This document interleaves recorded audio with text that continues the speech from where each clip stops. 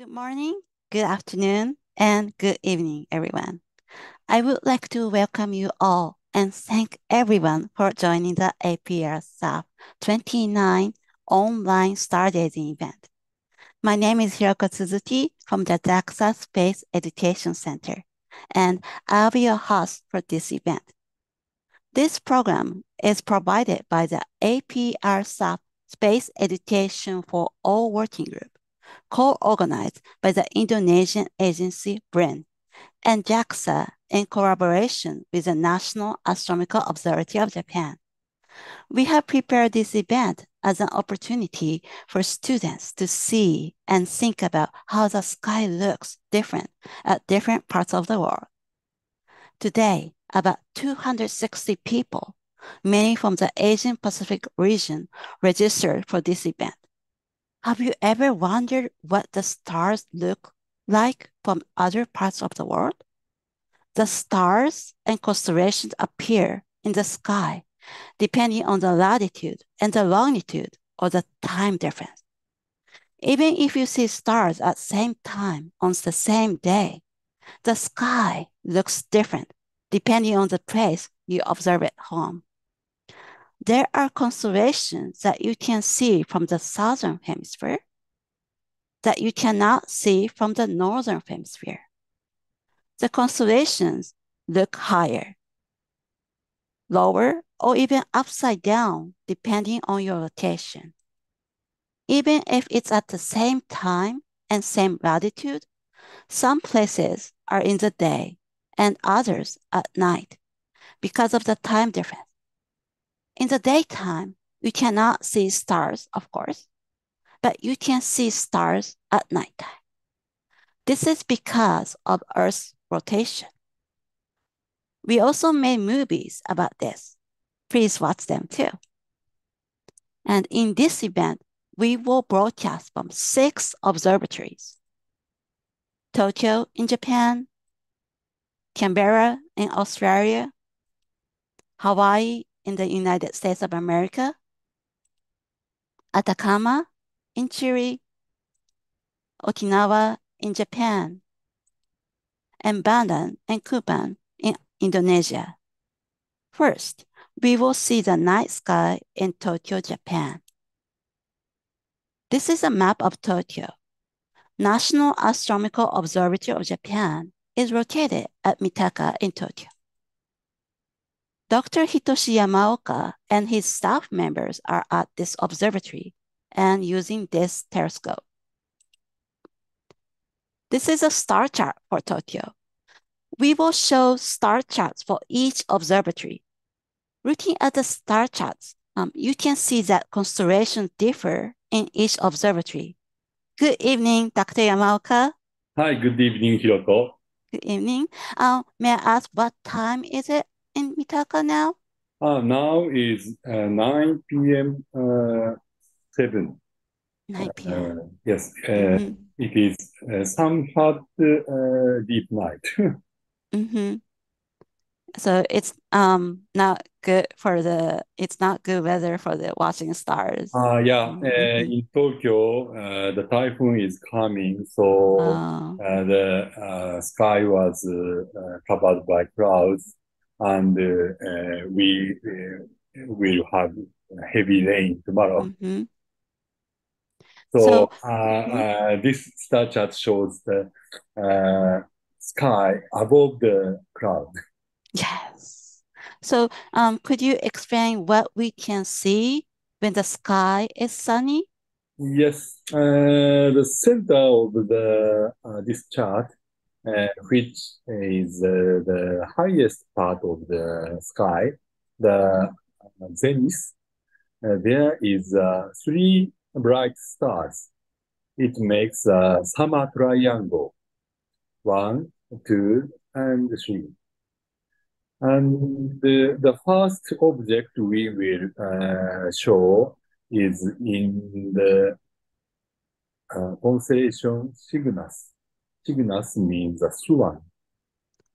I'll Please show give you the, this yes, screen. Yes. this cross shape is called uh, flying swan. Mm-hmm. or the Northern Cross. Uh, the object we will show is Beta Igni. The other name is Albireo, which is located on the head of the swan. This star is very typical double star, which is easily seen with telescope. Can I Mm-hmm. show that?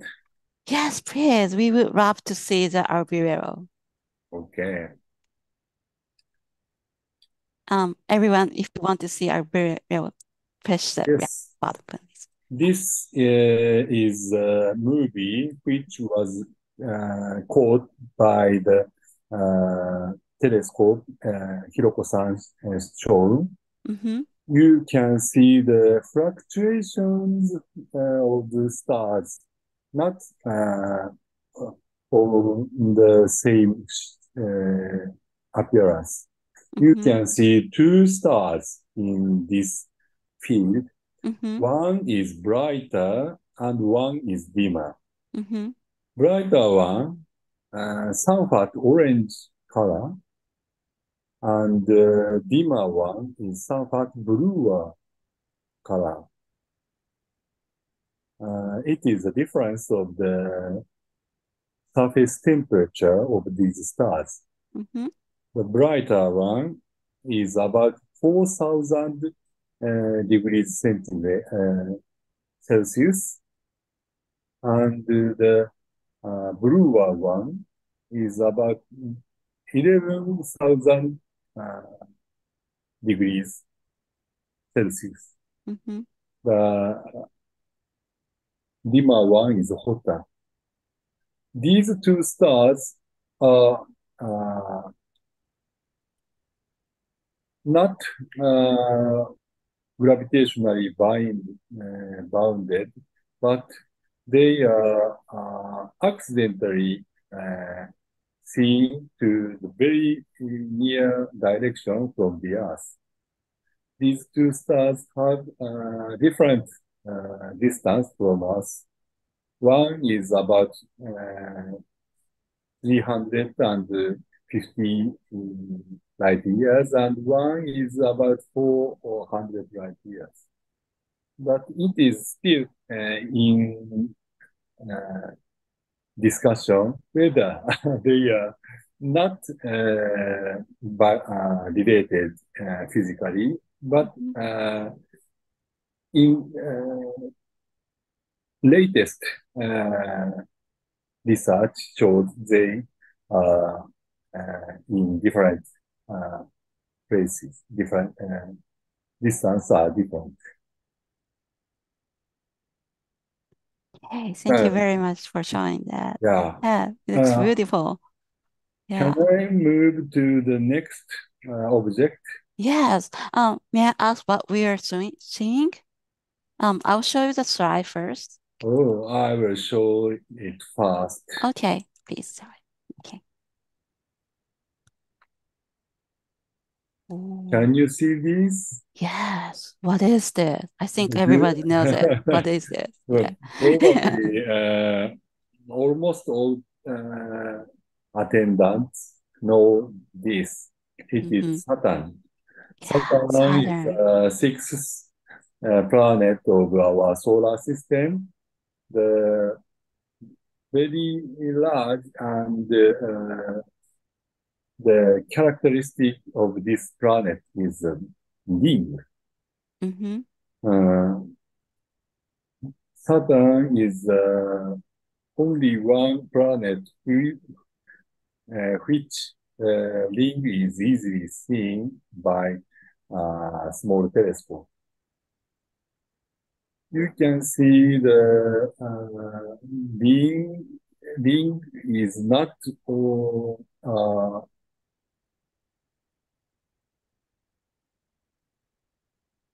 homogeneous, but there is a gap or brighter part or dimmer part. Oh, Oh, so But, if you see a ring, there is bright part and dimmer part if you look closer. yeah. Can everybody see that too? There's a gap between the ring. And this is a movie which is taken with the same telescope, 50 Mhm, centimeter telescope. But if we edit this movie to the still image, we can see very clear shape mhm. like this.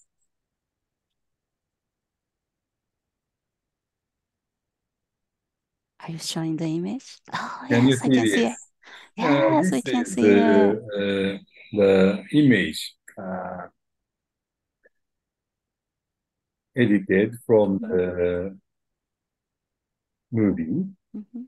So the movie ones shake like very hard, but why does Yeah. this image doesn't shake? Yeah. The shake is caused by the disturbance of the atmosphere, Earth's atmosphere. Mm, Uh, to stack of each moment, mhm, it's the such turbulence is averaged, and we can see the clear image. mhm. You can see this ring shape now, but next year and 2025, we Mhm. will see this ring from the very edge side. So Mhm. it is very thin. We cannot see the ring at that moment. Oh, so um, this year is a good chance to see this Yes, Saturn yes, with a exactly, ring. yes. And So, please see this year, next year, mm-hmm, and next year, and mm-hmm, after that we can see the ring of the other side. mm-hmm. Mm. Yeah, everyone, please watch the Saturn this year and next year and next year. Yeah. Okay. Oh, it's very nice to see the Saturn. Thank you. Thank you for showing that. Thank you, Dr. Yamaoka, for showing us our video and the Saturn.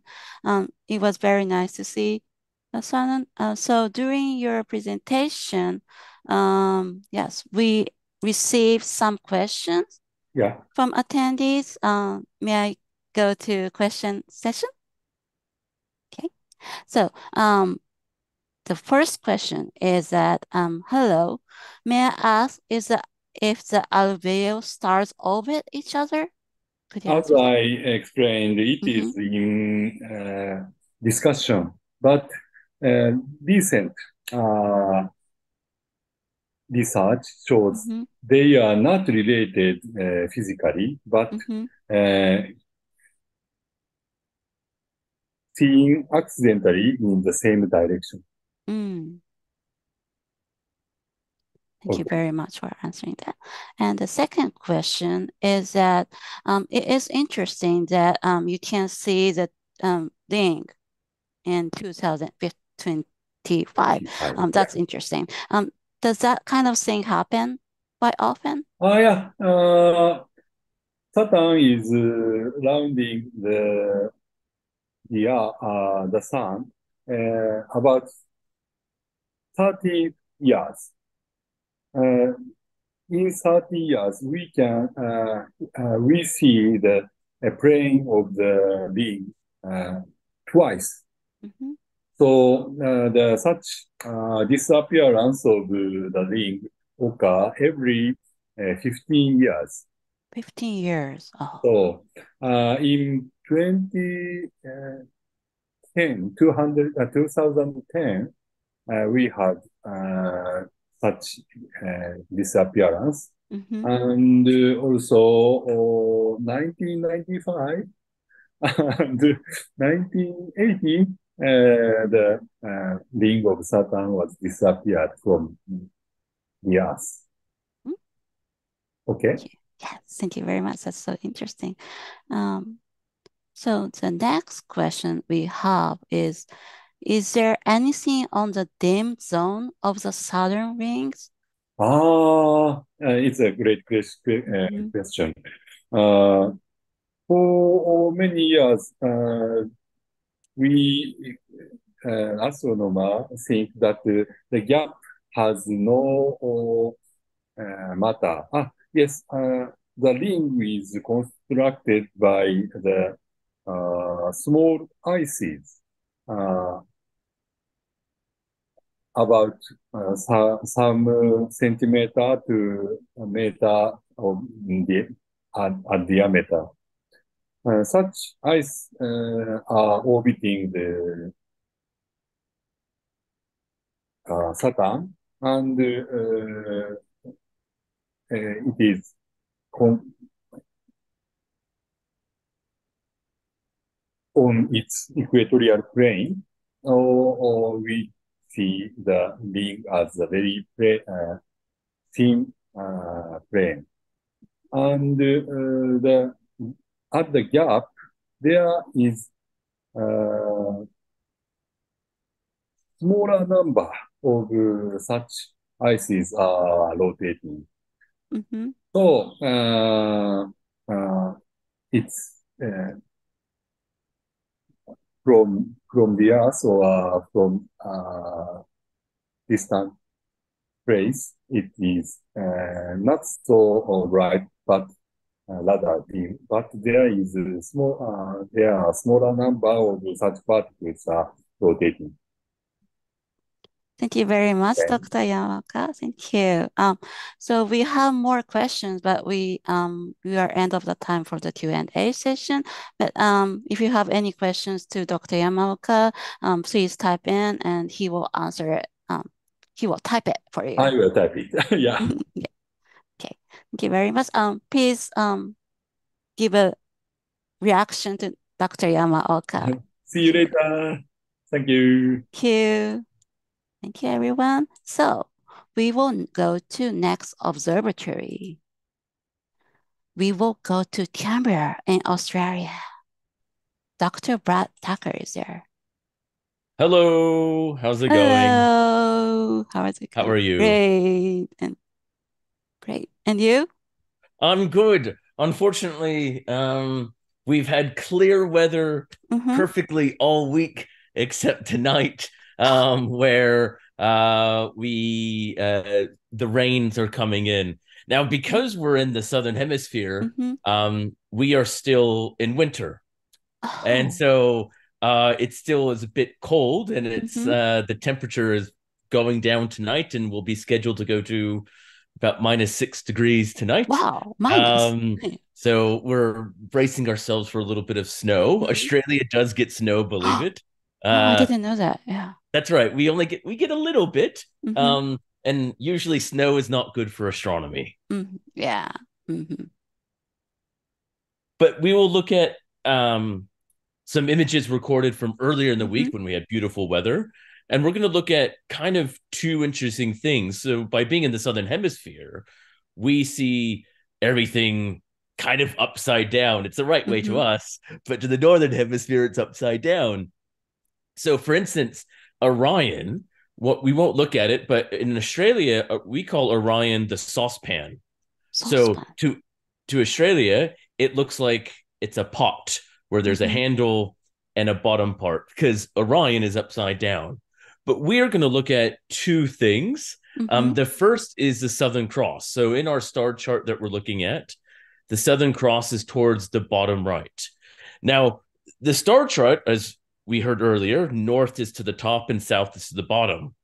So on the star chart, it looks like the Southern Cross is actually upside down because the way we see it, the south is on top and the north is on bottom.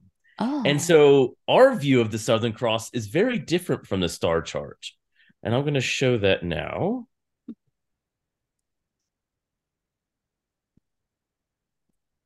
So, firstly, I always like to show at Mount Stromlo, we do have kangaroos. Kangaroos are everywhere.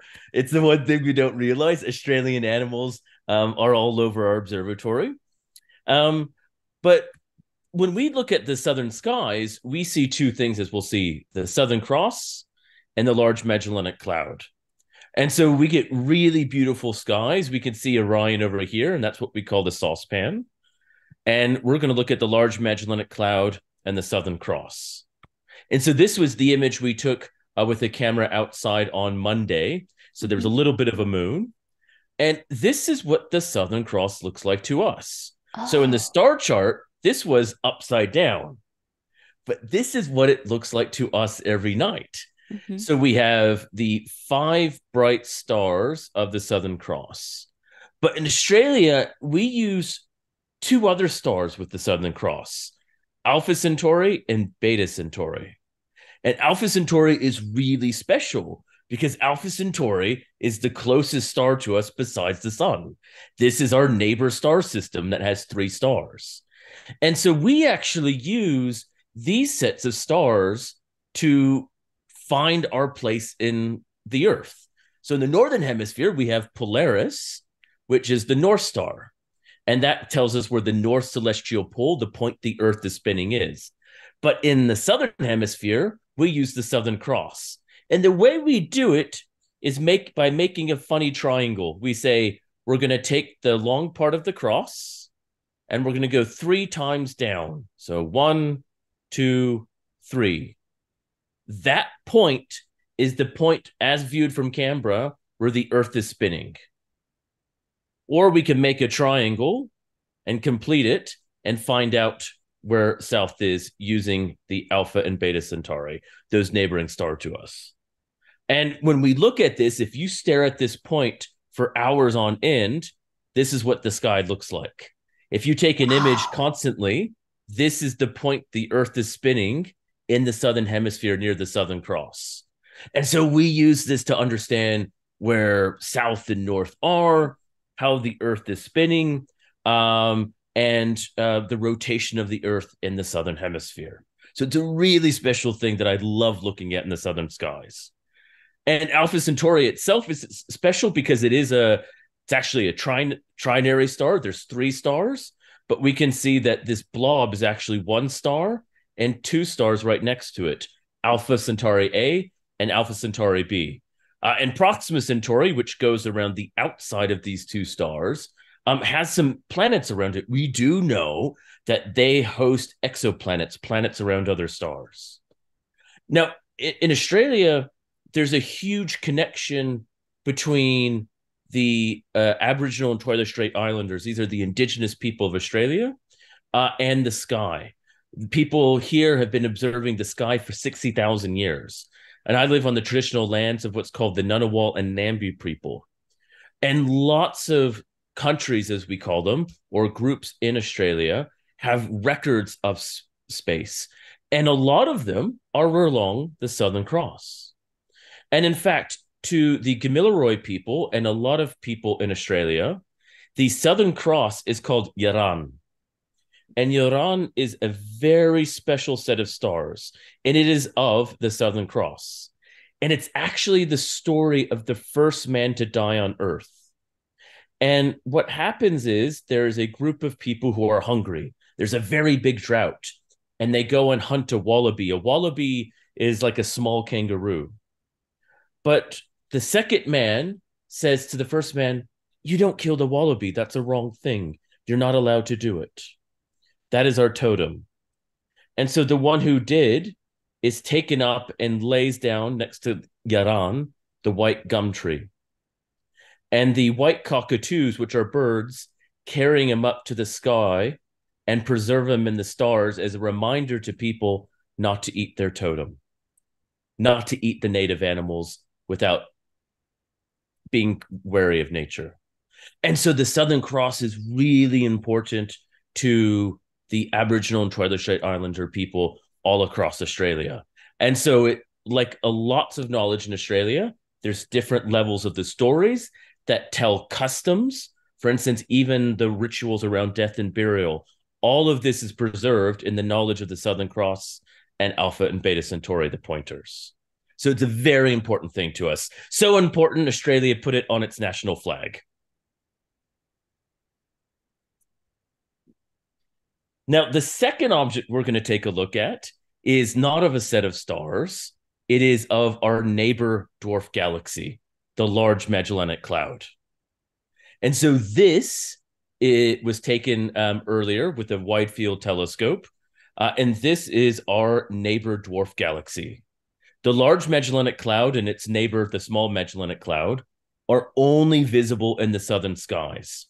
Now, people have observed the Magellanic Clouds for hundreds of years, thousands of years. They are named after the explorer Magellan, hence why the word Magellanic. And we do have one that's large and one that's small. And these are what we call dwarf galaxies or satellite galaxies.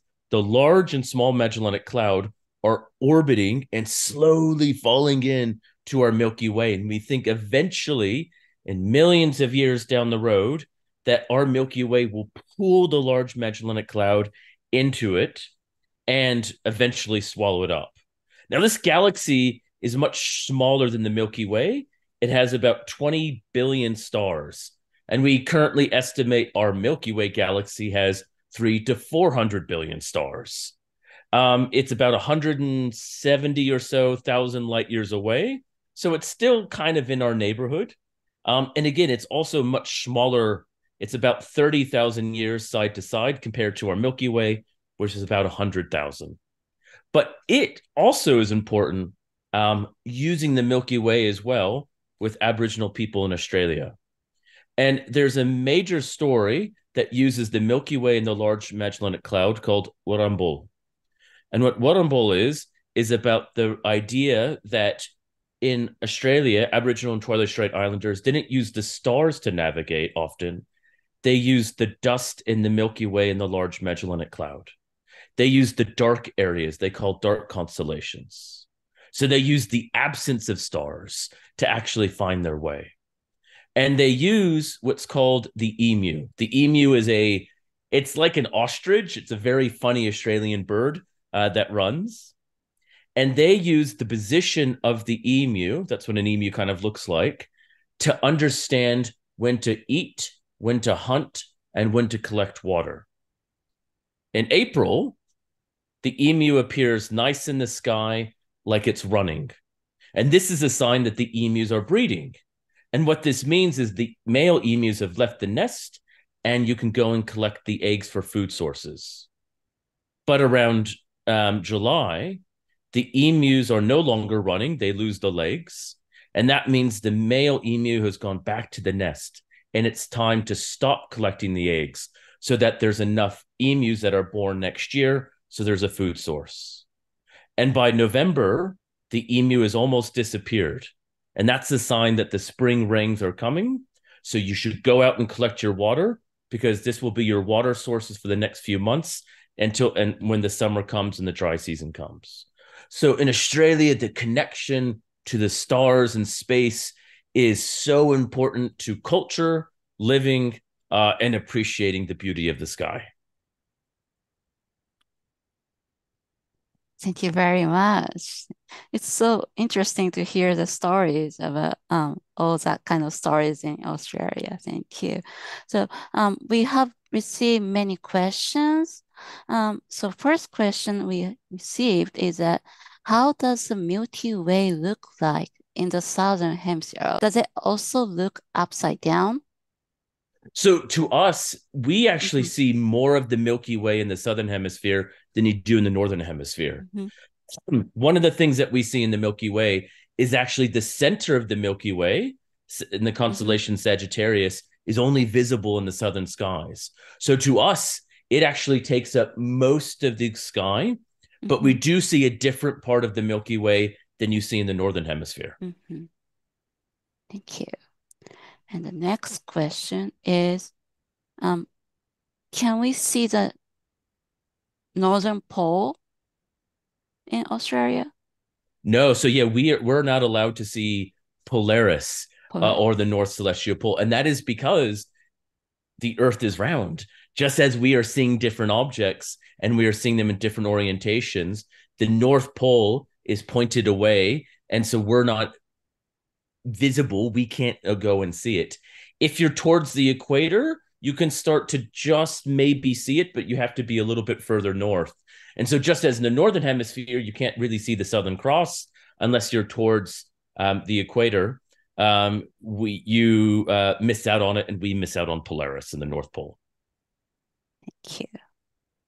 So the next question is, can we see black holes in a telescope? So we do. We look at black holes quite a lot, and we look at the activity that comes out of black holes. And again, one of the big black holes that we have nearby is called Sagittarius A star. This is the super massive black hole in the center of our Milky Way. And so it's been studied a lot in Australia. It's also studied a lot in Chile, and seeing how the stars move around that supermassive black hole, and even how gas can come out of other black holes. Thank you very much for answering. Everyone, please put the reaction button to Thank you, everyone. Brad. Thank you very much. Thank you. So next, we will go to next observatory. I'll share my screen first. Okay. Next, we will go to Hawaii. Yay! We will see the live stream from Subaru Asahi Star Camera. This camera is set at the Subaru Telescope on the mountain of Mauna Kea in Hawaii. So this is a star chart for Hawaii. Good evening again, Dr. Yamaoka. Hi, I will explain the star in Hawaii. Hawaii. We can now see. Could you tell us what time is it in Hawaii now? Now midnight, 2:36 a.m. So it's 2 a.m. It's like after midnight, and I think everybody is sleeping at that time. So could you tell us what we can see in Hawaii now?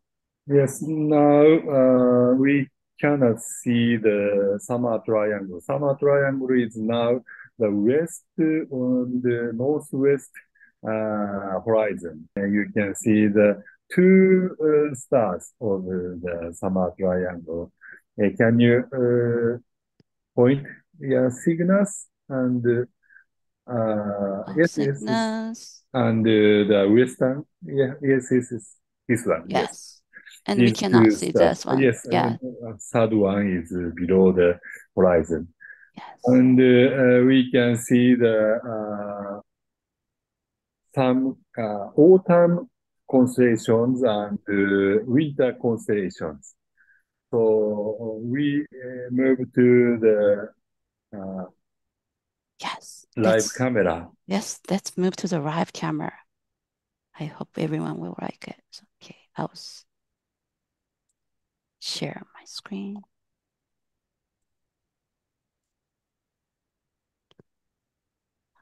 Okay, everyone, are you seeing the live camera?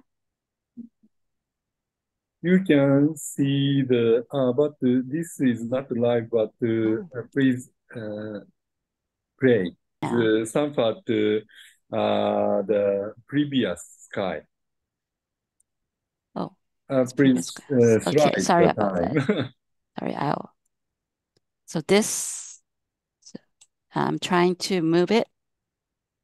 Yes, this is live one. The very bright object is the moon. It is the last quarter moon, and there are the clouds covered almost whole sky. But some bright stars can be seen in this moment. Live camera is has the mechanism to go back the time. So we look the 1 hour back, 1 hour back. 1 hour back, 1 hour back. Hope I can make it. Okay, 1 hour back. Okay, like this. Is this like this? Okay. Is it okay? Can we see? Oh, Okay. it's very bright. We can see the constellation Orion, in the very near to the horizon. Can you see the three Oh, stars? yeah. Yes, I can Three see it. This stars one. and This one. the surrounding four stars. 1, 2, 2. 3, Oh, is this it? 4 is, yes, yes, yes. This one. This is a constellation Orion, and the northern or upper part, there is a Taurus, constellation Taurus, the V-shaped but upside down. Can you point it? Yes. No. Sorry, I can't. I think this one and Yes. This is the brightest star in the constellation Taurus.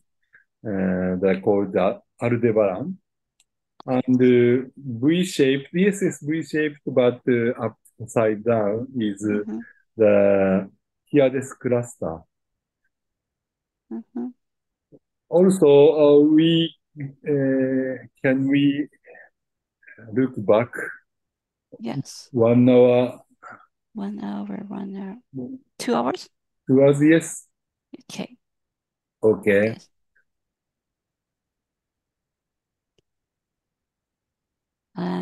I'm trying to pray. So. Yeah, It takes time. Sorry about this because of the internet. But 2 hours.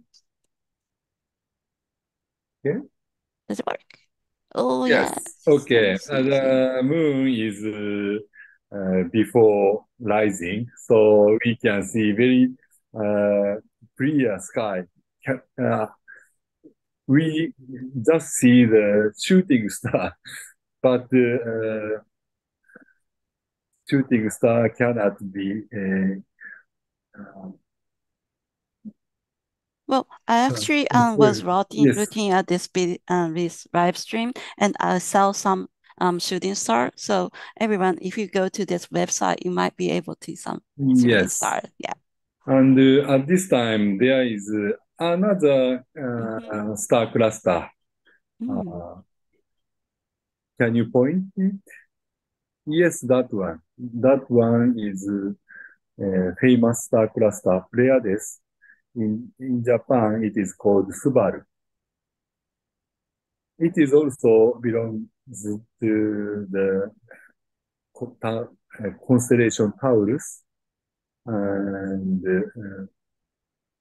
there is also a bright star on the upper side. It is Jupiter. Jupiter, the planet. The largest planet in our solar system. Okay, we are very pleased to show the starry sky on the Mauna Kea, and we will show the movie which explain the tale of stars in Hawaii. Yes. So let's watch the movie from Dr. Kumiko Usuda Sato. She will explain about starline Hawaii and Hawaiian stars within the sky. Okay. Could you share the videos, please?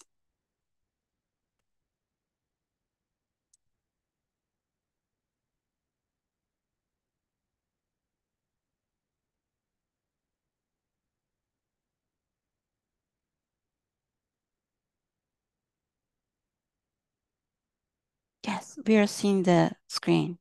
Could you play the button? Play the video, please?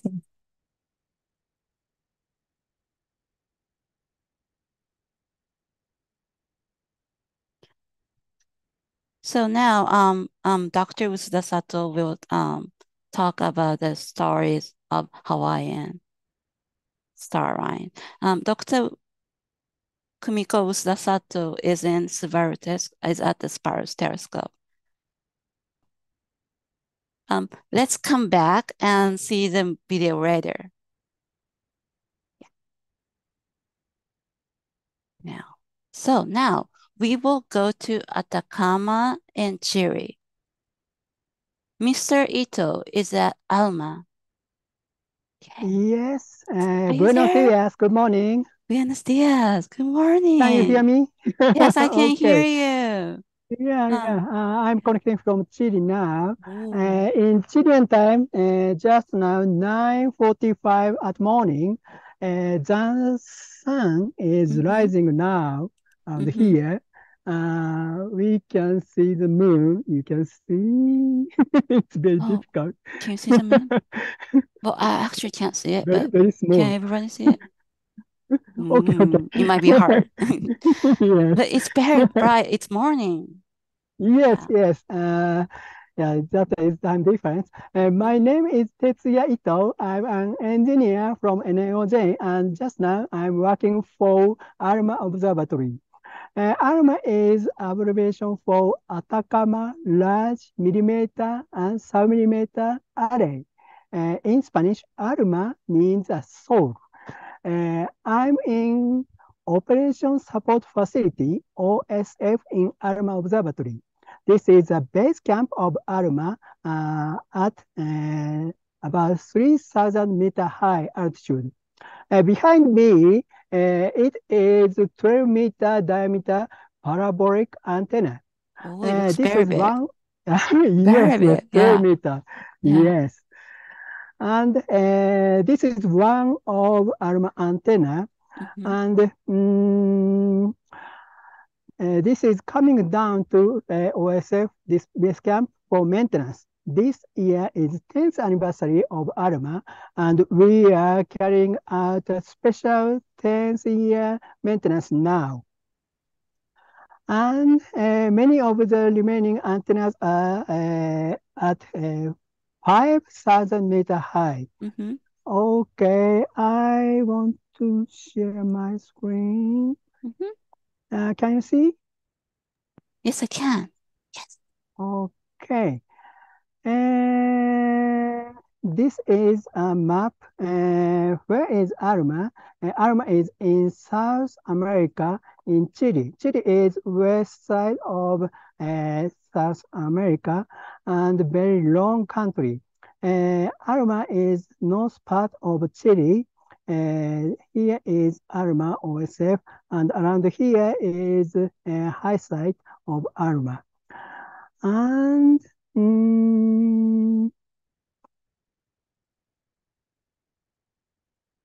sorry, next page. Yes. I'm showing a photo of a 5,000 meter high site. There are many antennas. We have 66 antennas. These antennas are called radio telescopes. We are using for astronomical observation with radio wave from astronomical object. By combining these 66 antennas, we can use them as one radio telescope with large aperture. We can move these antennas with transporter, and it can extend up to 16-kilometer distance. In other words, it can be used as an antenna with a diameter of 16 kilometers. It enables high resolution observation. Okay. We need to maintain not only antennas, we have receivers, the backside of this antenna dish.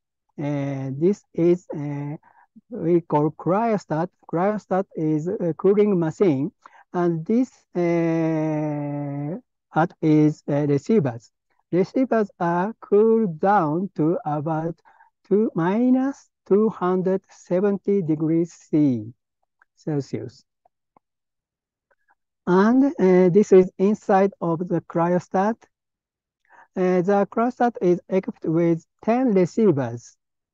These 10 receivers different frequencies. Each receiver,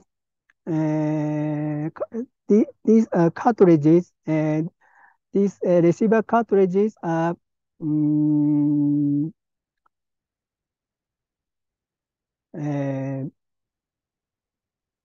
we can see on the gold plate. These parts are all minus 270 degree in using.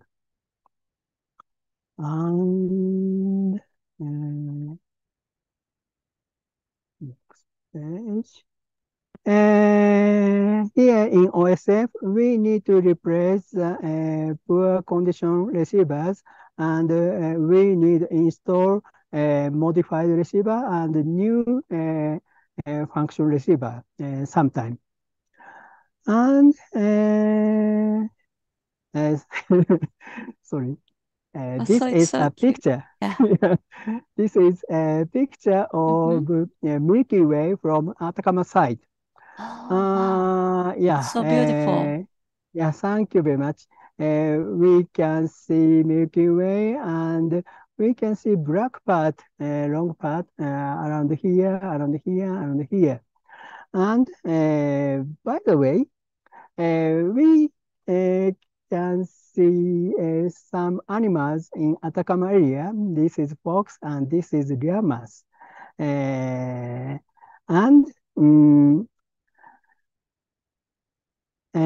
Atacama was once a part of old country Inca in 15th century. Inca people created constellations originally. The constellations is very different from constellation we using. This constellations is the shape of this black part. A black part we astronomy we called dark cloud. This dark cloud shape is fox. Inca people think this part is mother llama, and this part is baby llama, for example. And this top figure shows results of radio observation. And this is Milky Way with light. I attached some name of Inca constellation's name. And this black part shape and this result of radio wave observation shape is very similar.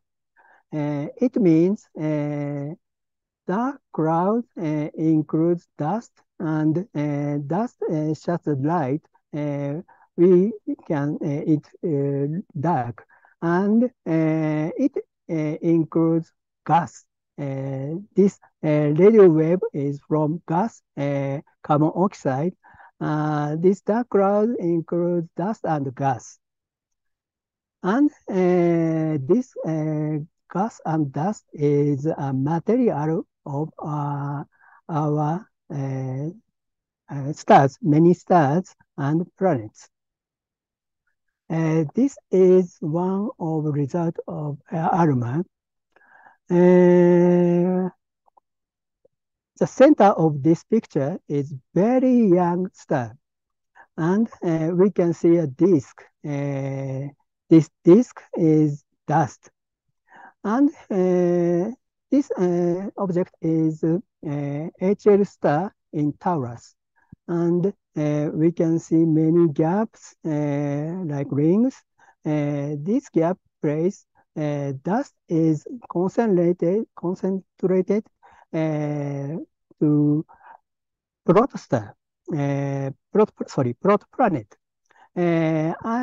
We think this is birthplace of planets. And next result is it's recently it released last April. this is a jet from black hole, and this is accretion disk around the black hole. This black hole is in center of M87 galaxy. This is image figure. This is maybe this part is like this. This observation is not only ALMA. Some telescopes are used. ALMA and Greenland telescope and a global millimeter wave VLBI array. This way, ALMA is sometimes cooperating with other telescopes around the world. Okay, my slide is end. Mhm. Thank you very much for showing us the wonderful images, and so it's so interesting. Thank you very much. We have received many questions, so Yes. yes. So I'll ask. Okay, the first question is, why do they use so many antennas? There were so many antennas. Oh, yes, yes. Yeah. I What could see. you say? As I said, we want to make very large telescope, Mhm. but we can't 16-kilometer diameter telescope antenna. So that we put many antennas very long distance, and we made one image with computer from the data, many data from many antennas, so that we can get very good, precise image, very good angular resolution was very good, it become very good. Thank you very much. And next question is, how do I maintain a radio telescope? Okay. Yes, you're expert for this. Thank you very much. Just now, this telescope, we know the motor has a trouble. Oh. Just now, maintaining the motor, and usually, periodically, we need to change the membrane. Membrane is sheet in here inside of this hole. This sheet is shut out the dust and rain from the receiver system. We need to change the membrane sheet periodically, and we need to clean air conditioning system filters or some oils of motors. Many things we need to do. We need to change the oil of this sub-reflector. These are under maintenance. And as I said, in receiver, we need to replace bad degraded receiver to new one. And we add another modified new function receiver we need to install to the receiver system. Thank you very much for answering that. The next question is, yes. Can ALMA observe the stars at night? During night? During the daytime. I'm sorry. It's pretty different. Thank you very sorry, much. daytime. Yes, it's very important. Radio telescope can observe in daytime. Daytime, nighttime, we can observe all day, 24 hours, 7 days. But one large problem is wind. When wind speed is very high, over 20 meters per second, the the dish has very strong power from wind, and it's vibrating. It's not good for observation. We need to stop the observation when strong is wind. Thank you for answering. So next question is, why do you need to cool it down to minus 270 degrees Celsius in the receiver? Yes, thank you very much. Mhm. Originally, it is very similar to a refrigerator, but we need a special system, very low temperature. We are using high pressure helium gas, and we are using a special system for cooling down. And why we need so cold temperature? We are using a superconducting chip in receiver system. Superconducting chip, we are using NIOP. This superconducting condition of NIOP is under minus 269 Kelvin we need. Thank you. So the next question is, do animals such as, sorry, I can't pronounce it, llamas in the Atacama come into the ARMA radio telescope ground? In 5,000 meter side, sometime we can see. Sorry, but that is not llama. That is vicuña. And llama is, yes, llama is, some farmers is keeping them for work or some other, I don't know where, for milk or for some I don't know where, sorry. Sorry. And other farmers keeping alpaca. Do you know alpaca? Alpaca, yes, I know Alpaca, it. yes, material Everyone of know it? Yeah. sweater. Yes. Yeah. Yeah, in South America, this Atacama area, they are very popular animals. Thank you very much for answering. And our Q&A time is up. Everybody, please push the reaction button to thank Mr. Ito. Thank you very much. Thank you. Thank you very much. Bye. Okay, next. I'll go to next observatory. We will go to Ishigatijima, Japan. Hi. Hi. First, Me. I'll introduce Ishigatijima. Ishigatijima is one of Japan's most southern islands, located like 1,950 kilometers from Tokyo. And in Ishigatijima, there is a big telescope called Murikaboshi. And I think Hanayama-san is beside this telescope today. Okay, good evening, Dr. Hanayama. Yes. Good evening. Could you tell us where you are and what time it is in your area? Yes. Now I am in Ishigaki Island, Japan. Mm-hmm. And the time is about 10 o'clock Japan time Mm-hmm. now. And may I ask, how is the weather today?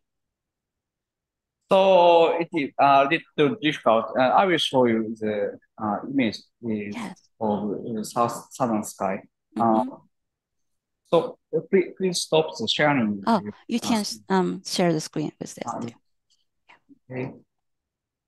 Okay, do you see the south? Do you see Yeah. images? So this is the southern sky from our observatory. So several stars can be seen apart with. So it is difficult to see stars, but I will try from now. This star. I will try. Sorry. I will. So at first, yes, please show you. You show it to Next me. slide. Sorry. Okay, I'll show it. Thank you. Sorry about that. So, what can you see in the sky now? I saw some like several stars, but I couldn't find out which star it was. Yes. Yeah. Now I would like to show you star Gamma Delphini. Oh, this one. Yeah, yes. this one. Yes, this one. So the star is a double star. It looks like one star with a naked eye, but you can see two stars with a telescope. Oh. Yes.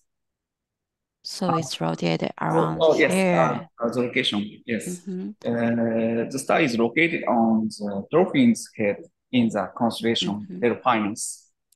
The Delphinus is a small constellation made up only of mainly fourth magnitude stars. And it is located to the east of the constellation Aquila. Yes. Akira is right here. Do you try the stars now? Yes. Do you want?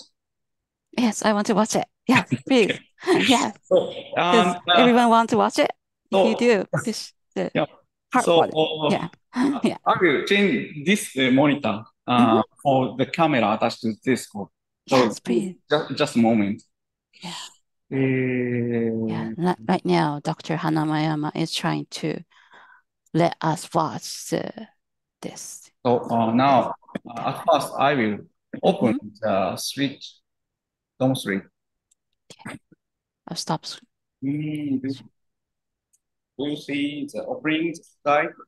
Yeah. Can you see the back of Dr. Hanayama's? Yeah. Back side of Dr. Hanayama? It's a dome, and the dome opens right now. And you also see the telescope? Yes. Now, okay. There's a telescope right there. Okay. Okay. I will change the monitor. Yes, please.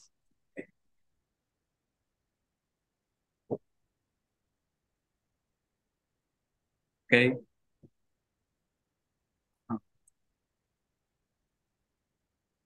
So, do you see the two stars? Yes.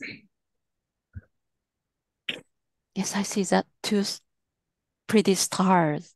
Yes. Yes, they are shining. Yes. Okay. Now, this is real live images. Okay. I'm presenting. I heard that it was cloudy and rainy when we were doing the rehearsal, but now we can see stars. Yeah. We can see stars between clouds. Yes. Okay.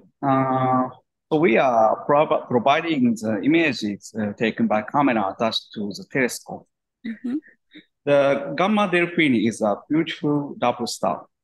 The distance is about 110 light years. So the brighter star is fourth magnitude, and the color is light orange. And the fainter star is fifth magnitude, and the color is white. Then they are thought to be a binary star with a period of about 3,000 years. The constellation Delphinus is a minor constellation with many dark stars, but it is a summer constellation and has double stars in beautiful color combinations. So it is attractive for me. Yes. It's attractive for me too. Thank you for showing that. Yes. So, okay. So So this time I will introduce the name of the stars in Okinawa Prefecture. Is it okay? Yes, please. Yes. I want to know Okay. about it. Yes. So before that, I will close the dorm suite. Yeah, you need to close the dorm. Yeah, it takes time to observe stars, and like you have to open the dorm first and move the telescope. Yeah. So if you have some request, I will reply. Yes. Okay. Oh, I'll stop there. That's right. Yes, suite is closing. Yes. So I will share the screen. Now I see the telescope behind you.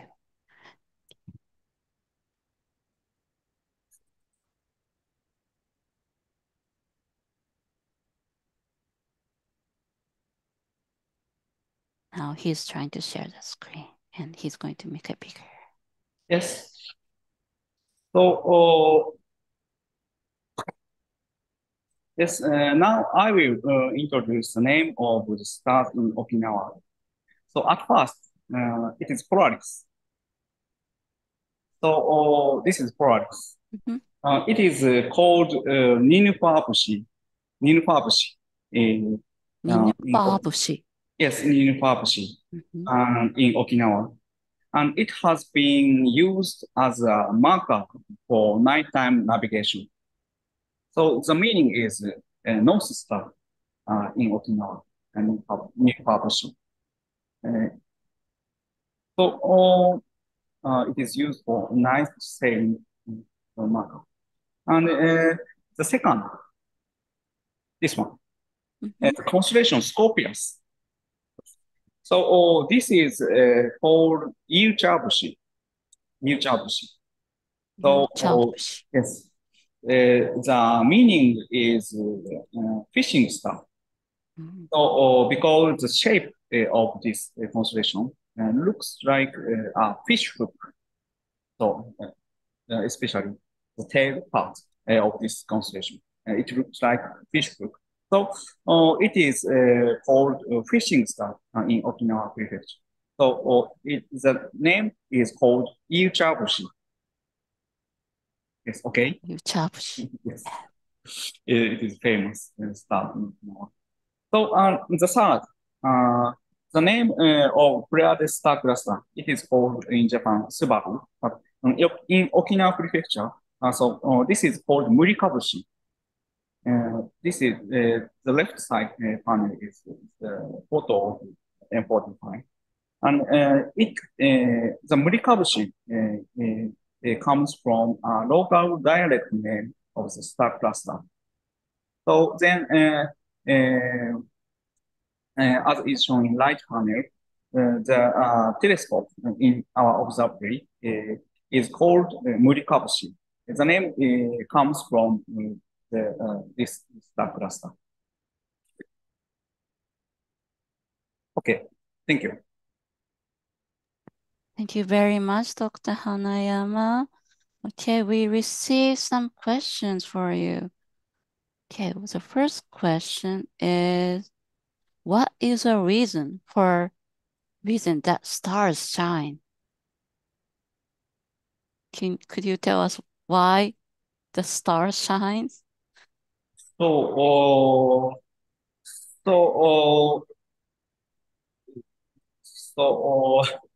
Thank it was and because of the nuclear fusion in the stars, and for many stars, it consists of hydrogen and helium gas, and the gravity makes the gas density and temperature and pressure to be higher and higher. The nuclear fusion starts, then it makes many light and the star shines. Thank you very much for answering. Yes, thank you.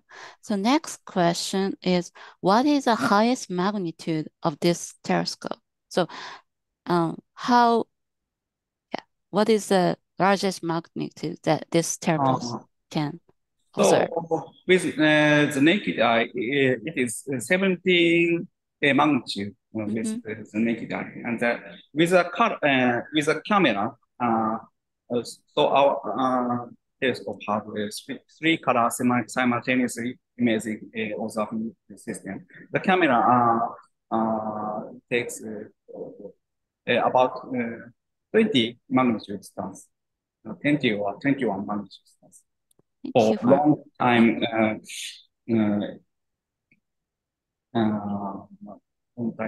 exposure. Thank you.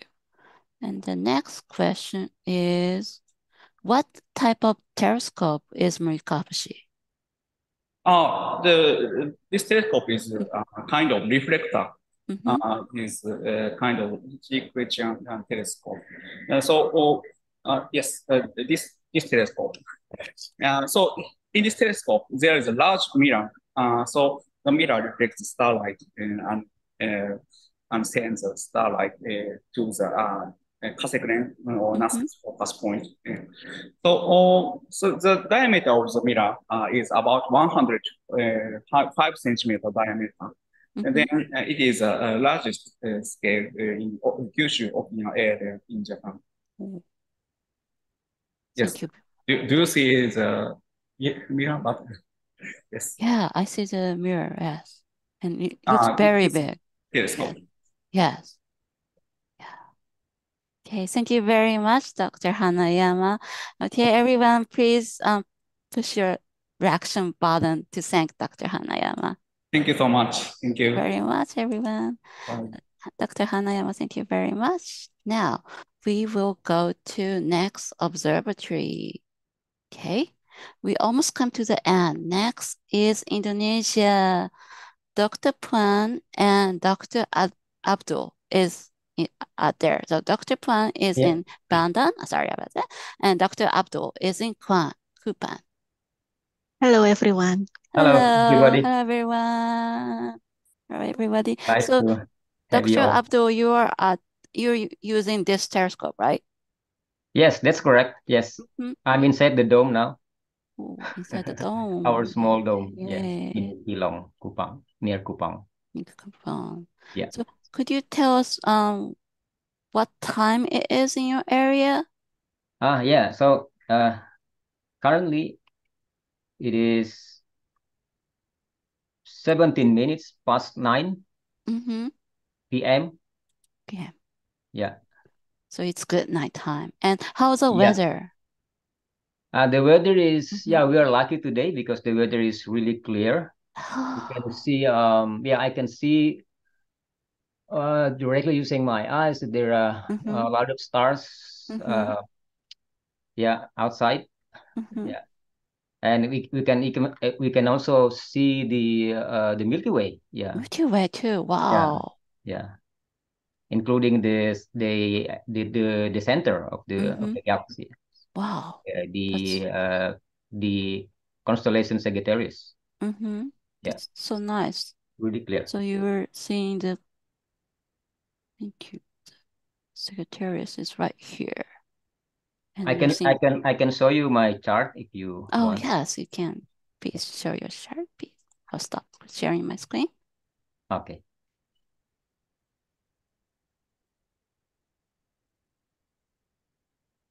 Can you see it now? Yes, I can see it. Yeah. So what we have on the left part of the screen is the chart from the software, the computer program that I'm using now to control the telescope. Yeah. So this is the chart, and you can see here that the Milky Way. You can see the cross from the across the chart, right? Crosses the chart from the upper left of this chart to the, let's say, to the bottom right of the chart, and you can also see the part of the Milky Way, which is very bright because it is the center of the galaxy, located in the constellation Sagittarius. Yeah. Yeah. Here. Yeah. And my question is, what are we going to watch? Yeah. So let me, but before that, I wanted to show you one of my the two slides that I create. Okay, please share.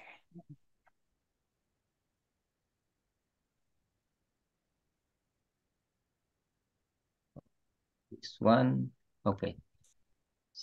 So okay. So about the location, I'm now in Tilong, while in Tilong, which is a small district near the Kupang city.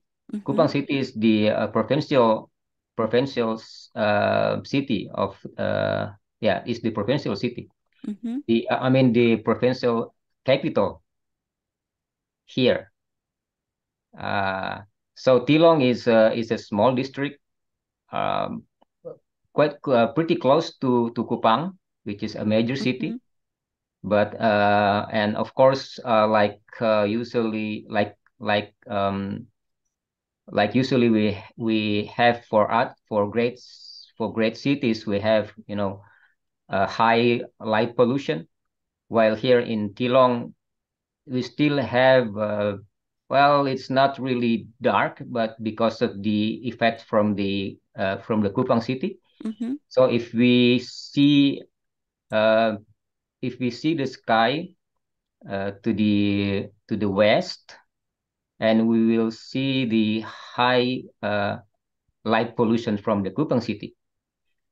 But if you see to the if you see to the direction of the south, to the south direction, I mean, and also to the north, and partial direction to the east, and you can still have a quite large, a quite dark sky. So only when you see to the when you are you see to the area of the Kupang city, then you will have the high light pollution. Yeah, more or less like that. And that's the situation in Tilong now. And so I will explain this slide. So on the left part of this screen of this slide, you can see the my country, which is Indonesia, right? Yeah, it is quite large city, and it is and Japan is, of course, is located to the north of Indonesia, while Australia to the south. And you can see here the word of Tilong, right?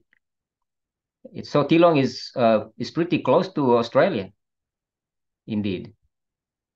Oh. Yeah, you can see the image, right? So it's close to Australia. And on the right part of the slide, you can see the I zoom in the image. Here you can see the island, and the name of the island is the Timor, or Pulau, the Timor Island, or Indonesia. In Indonesia, it is Pulau Timor. You can see the name in Indonesian here, Pulau Timor, which means Timor Island. So Tilong and also the Kupang city are located in Timor Island, and we share this island with another country, which is Timor Leste. Yeah, so there are two countries in one island. Okay, so here you can see the Kupang city.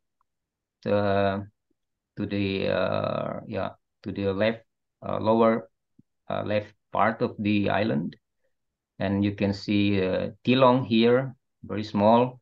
Tilong is located about half an hour by car from Kupang City.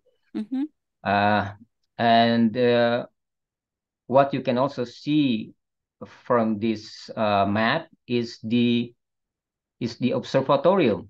You can read the word here, right? Observatorium. You can see it here on the upper part of the of this image. Yeah. So now we are currently constructing or building a, well, it's quite large observatory, which will um, uh, uh, which will be located for the 3.8 meter telescope. Wow. Here in the Timor, and the name will be the Timor National Observatory of Indonesia. Yeah, and yeah. So we hope that the observatory, the Timor Observatory, National Observatory, will be finished. I mean, in this year, before the end of this year.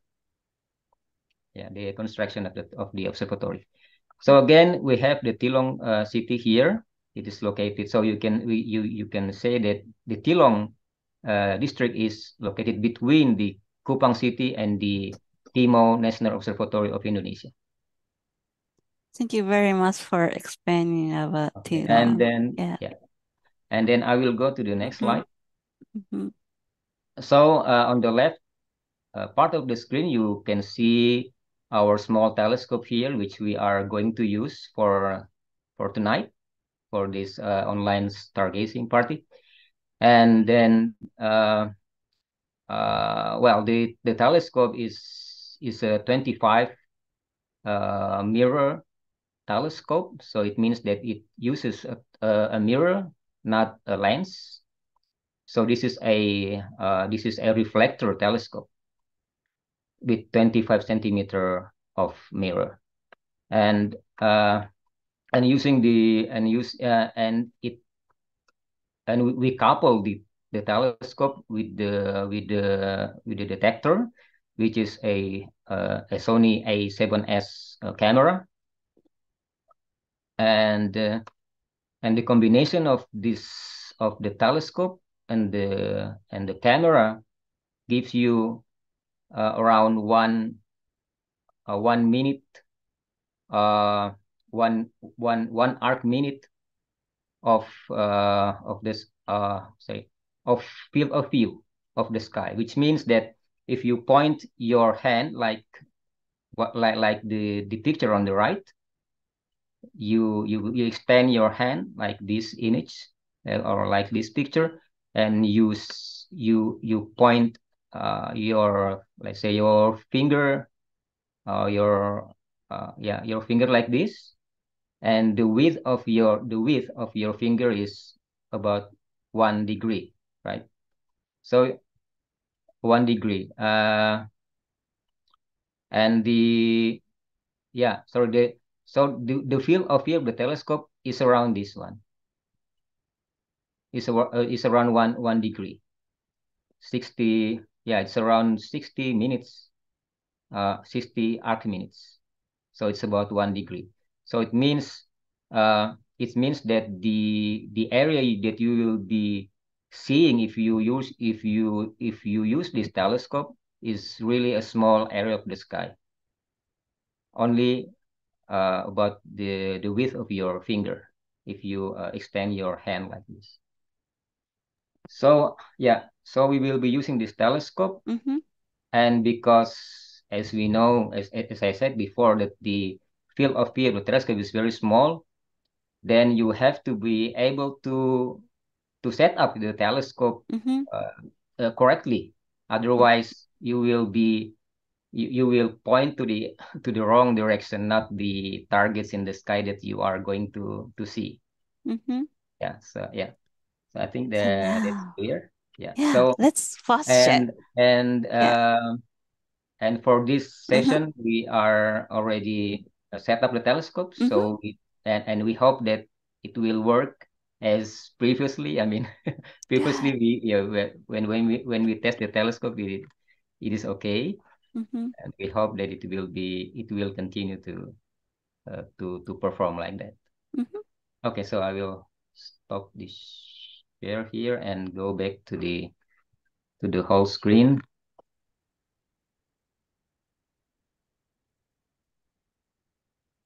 Okay, now I hope you can again minimize this. Okay, so now you can see my whole screen, right? And here you can see you can see it all. I mean, I divide my screen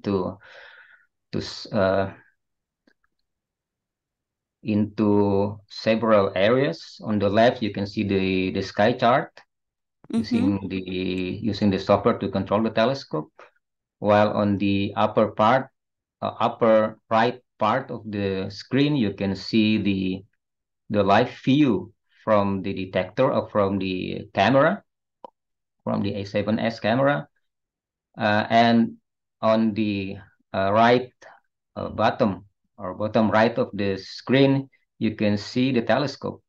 So this is also the live view of the telescope using a small camera we have here. So I will now show you how we will perform, or how we will point the telescope to the object, which is I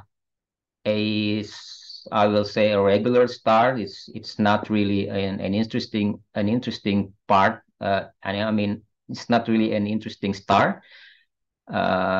Just a regular star in the sky, which I choose randomly. I would say, which is and the name of the star is 51 mu Capricorns, which means that the star is located in the constellation Capricornus, right? Okay, so I will now give command to the telescope to point to the star.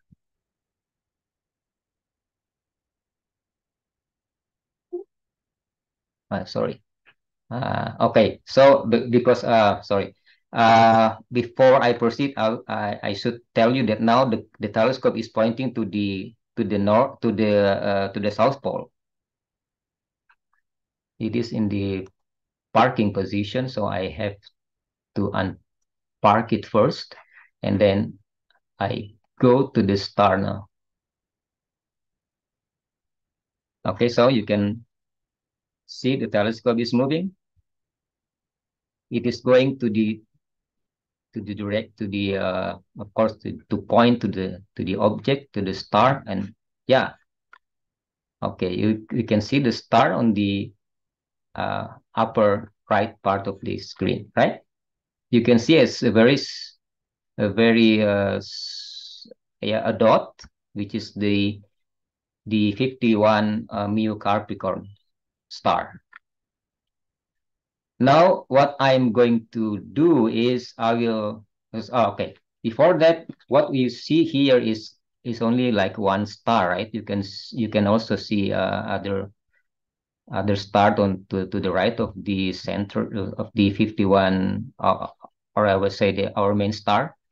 There are other stars here, but then of course we have a lot of stars in the sky. So I will give a command to the camera to take a photograph of the sky using 20-second exposure time. So which means that I will open the camera for 20 seconds and using ISO 10,000, which means that this is that the sensor will be sensitive enough to detect a lot of stars. We'll see. I will take a photograph now, and we just wait for the result. Okay. So we wait for 20 seconds.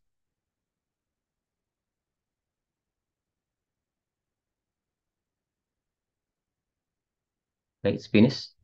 Okay, so now we have, so this is the result. I hope you can see.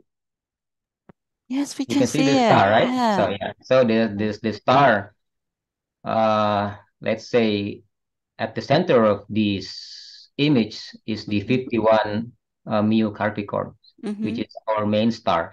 And you can see also other stars surrounding the main star. So this is just like when you see the sky using your eyes, without using any instrument, telescope or binocular. So you can see that within this small area of the sky, which only about the width of your finger, we can see a lot of stars, which are separated by relatively, great distance, right? I mean, they are not in one small area, but they are separated, of course, in very large distances. So this is more or less the things or the view that you see when you see the sky using your eyes. Thank you very much. Thank you very much. We very enjoyed it, but it's almost time. So we will almost. Thank you. Oh, it's Thank you finished? very much.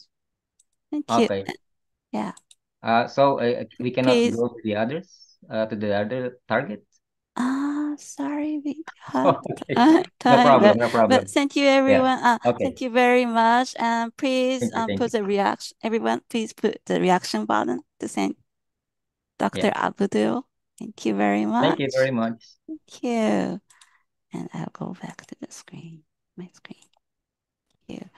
Okay, it's the end of our event today. We broadcasted from observatories all over the world. We learned the stars and constellations appear in the sky, depending on latitude and time difference. Now, we want you to see the stars and constellations in your area and realize the differences in the stars you saw today compared to other parts of the world. Thank you everyone for attending this Stargazing event. We weren't able to share the movie from the Subaru Telescope. There was a wonderful movie from Dr. Kumiko Musudasato. So we will share that movie on our YouTube channel, on our website. So please watch them later. And we will also be uploading our recorded videos on our YouTube channel. So please check that too. Okay, thank you very much. Bye everyone. We hope to see you again someday in the future. Thank you very much. Bye. Thank you very much. Thank you very much. Thank you. Thank you very much.